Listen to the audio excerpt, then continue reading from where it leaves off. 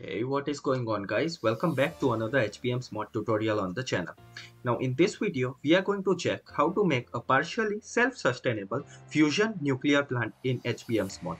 Now the reason this plant is only partially self-sustainable is because you are gonna need a constant supply of deuterium and tritium into the plasma heater.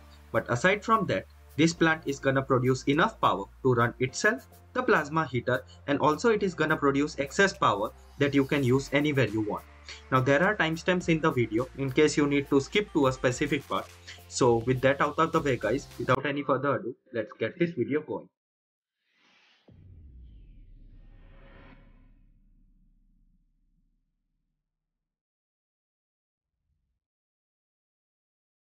So the things that you are gonna need are a superconducting magnet, central magnet piece, reinforced glass, magnet motor piece, and a fusion reactor core component. You are also gonna need a plasma heater core component and the plasma heater blocks.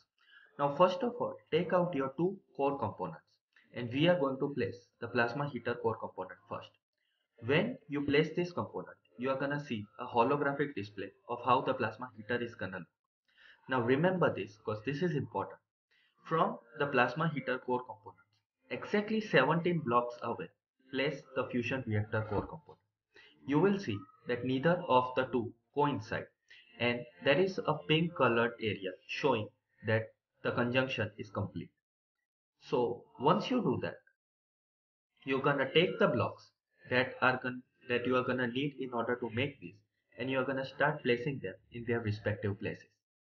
So for the demo, I am going to build the plasma heater in front of you guys and then you guys can follow up with the fusion reactor in the same way. So let's get this going.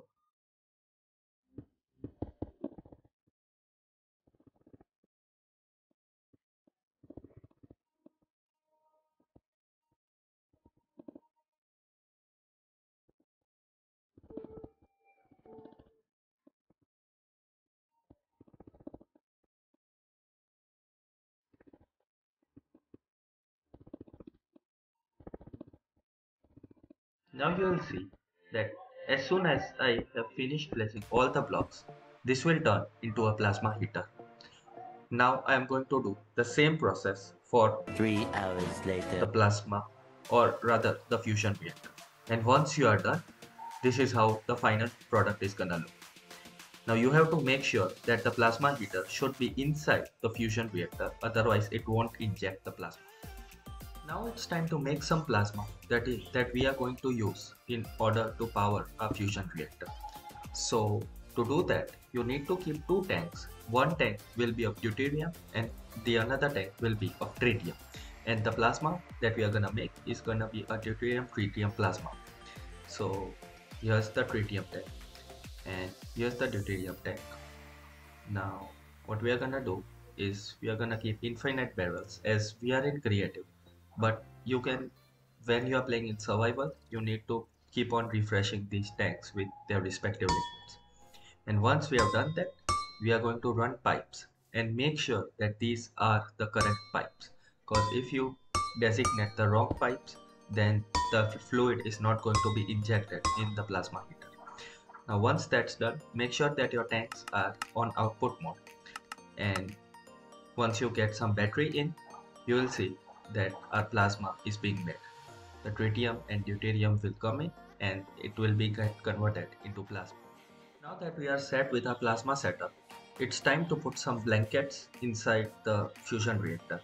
What these blankets are neutron reflectors. So they are gonna help in the reaction. So there are these 4 types of blankets and you can choose any one that you want. The tungsten one has the least durability and the others, they have more durability than the tungsten. So if you change the blanket, it changes the look and the durability of the fusion reactor, but for the sake of this tutorial, we are gonna go with the tungsten blanket.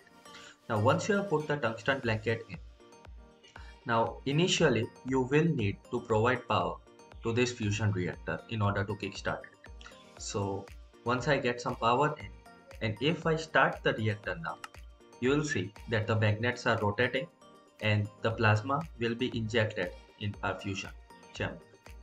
So as you can see, the plasma is coming in, and as we have not input any water yet, the water won't be converted into steam.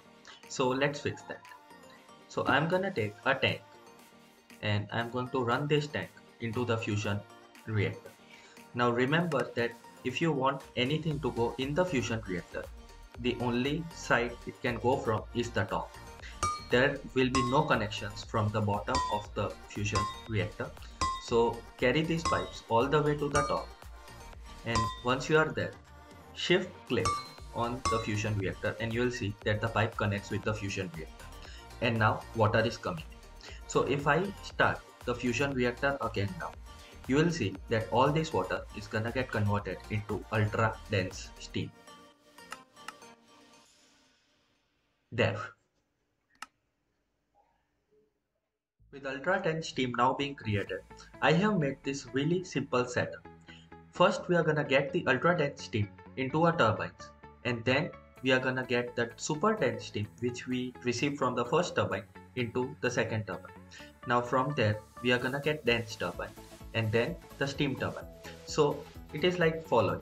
Ultra dense steam is gonna get converted into super dense steam into dense steam, and dense steam into steam. And then we are gonna run the water back from the last steam into a fusion reactor, which is gonna help us with water production. So take out pipe from the very top of the fusion reactor and connect it with the pipes that you have connected the super dense steam in, or rather the ultra dense steam. Now once you have made the connection, you will see that power will be produced momentarily, and see a turbine is full of power now. What I have run on the top are cables, and using these cables you can transfer the power that you have produced. So what I'm gonna do now is, okay, first of all let's check whether all of these turbines have produced power or not.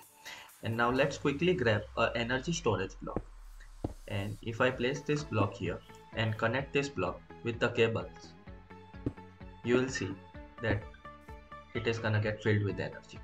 So let's quickly check this system.